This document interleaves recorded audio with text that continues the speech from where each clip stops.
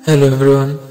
तो आज मैं शेयर करूंगा कि आप किस तरीके से अपनी पास्ट के उन अनहील्ड इमोशंस, उन ट्रॉमा, उन एंग्जाइटी या फियर को ओवरकम कर सकते हो, किस तरीके से पास्ट की उन हर्ट को हील कर सकते हो। इसके लिए आप एक शांत जगह पे बैठ जाइए। आप अपनी पीठ को सीधा रख के बैठिए। Just keep your backbone straight ताकि आपको सांस लेने में आसानी हो। Inhale through your nostrils. आप अपनी नाक से सांस लीजिए।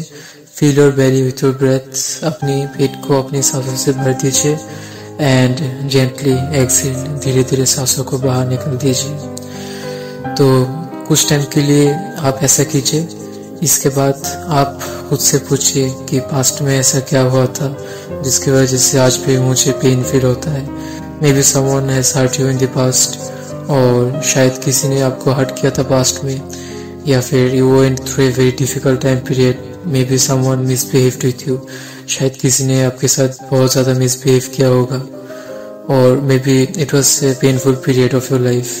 तो जो भी हुआ हो, उस वक्त आप अपनी उन पास्ट की उन मेमोरीज को याद कीजिए। जस्ट खुद से पूछिए कि पास्ट में ऐसा क्या हुआ था जिसकी वजह से मुझे एंग्जाइटी फील होता है, मुझे फियर फील होता है, या फिर पास्ट के वो इंसिडेंट जो आपकी लाइफ में एक ट्रॉमा बन चुका है।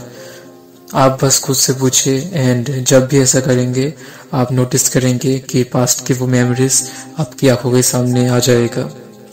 So it may appear in the form of a thought or in the form of a feeling.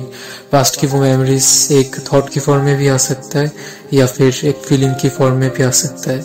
May be आपकी आंखों के सामने कुछ इमेजेस आएंगे पास्ट में जो हुआ था, या फिर आपको अपनी बॉडी में कुछ फील हो सकता है। It may be anger, it may be fear, और it may be an extremely overwhelming emotion. जो भी आपको फील हो उस वक्त जस्ट ऑब्जर्व कीजिए। आप बस उस वक्त अपनी इमोशंस को देखिए। Just allow your thoughts and feelings to be as it is. आप बस अपने थॉट्स उस वक्त आप बस अपने थॉट्स और फीलिंग्स को ऑब्जर्व कीजिए। आप देखिए कि वो थॉट्स और फीलिंग्स बिल्कुल अलग है और आप बिल्कुल अलग हो।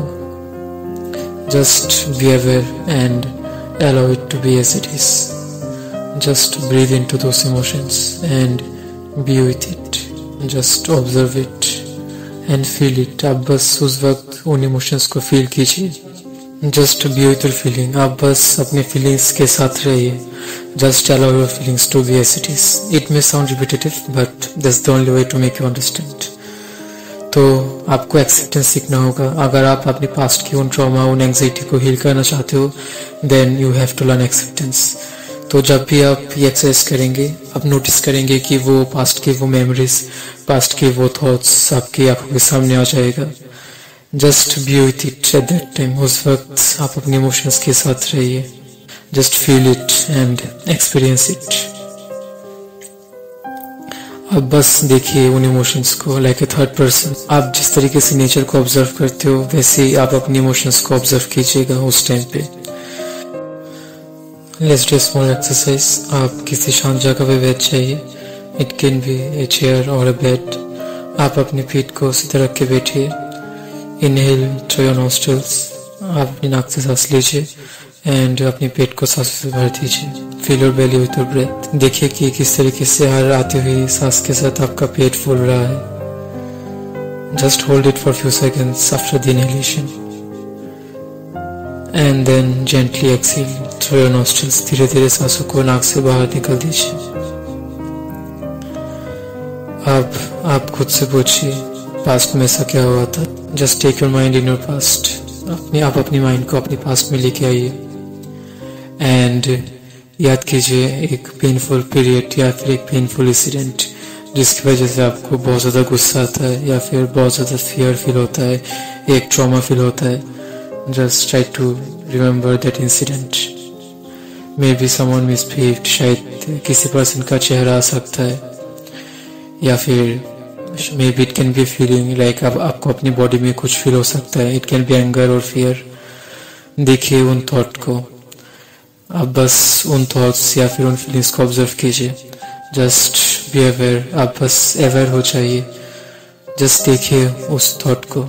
It can be someone's face, or it में बी ए फीलिंग जो आपको अपनी बॉडी में फील हो रहा है, मे बी आपकी चेस्ट पोर्शन पे या फिर may be near your neck या फिर बॉडी के किसी भी पार्ट में कुछ फील हो सकता है. It can be anger, it can be fear. बस देखिए उन फियर्स को, जस्ट ऑब्जर्व दैट एंजाइटी या फिर दैट एंगर, जो भी हो बस ऑब्जर्व कीजिए.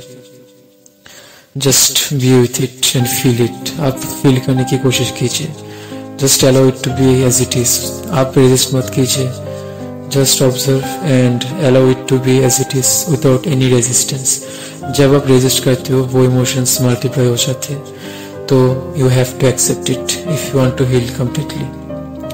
बस एक्सेप्ट कीजिए and just be with it, feel it and be aware.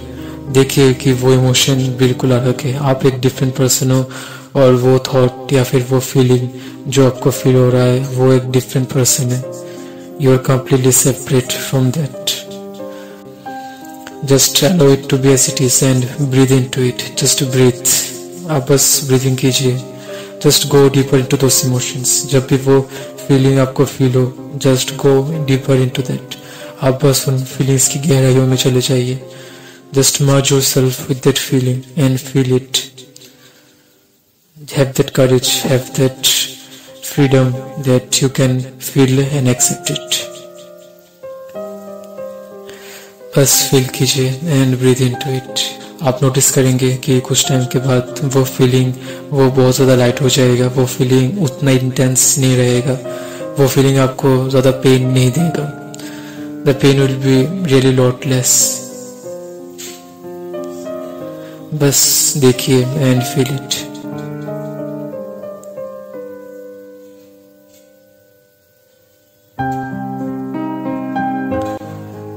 Now again take a deep breath. आप फिर से गहरी सांस लीजिए. Inhale through your nostrils. Feel your belly with your breath. Hold it for few seconds and gently exhale through your nostrils. धीरे धीरे सांसों को नाक से बाहर निकाल दीजिए. Just be with those thoughts and feelings. Past में जो भी हुआ था, पास्ट की वो मेमोरीज, वो फीलिंग्स, जब भी आपको फील हो just allow it to be as it is and B with it. This is the real Alchemy. This is the real healing. अगर आप खुद को कंप्लीटली हील करना चाहते हो then you have to do this exercise. You don't have any option. आपके पास कोई दूसरा ऑप्शन नहीं है. You have to feel it if you want to heal it. The feeling or healing, it goes hand in hand. So ये exercise which is called feel breathe exercise, ये आपको रोज करना होगा. So जैसा कि हम जानते हैं हमारी धरती एक Ascension की फेज पे है. धरती पे बेसिकली युग परिवर्तन हो रहा है. एंड जो लोग अपनी अनहील इमोशंस को, उन ट्रॉमा या फिर उन फियर्स को कम्प्लीटली हील करेगा, सिर्फ वही लोग उस नए युग या फिर एक गोल्डन एज पे जा पाएंगे. बिकॉज युग परिवर्तन के इस टाइम पीरियड पे आप पास्ट की उन सप्रेस्ड इमोशंस को लेके उस न्यू एज पे नहीं जा पाएंगे. If you want to go into that new age then you have to heal it. You don't have any choice. So please do this exercise every day. All the best.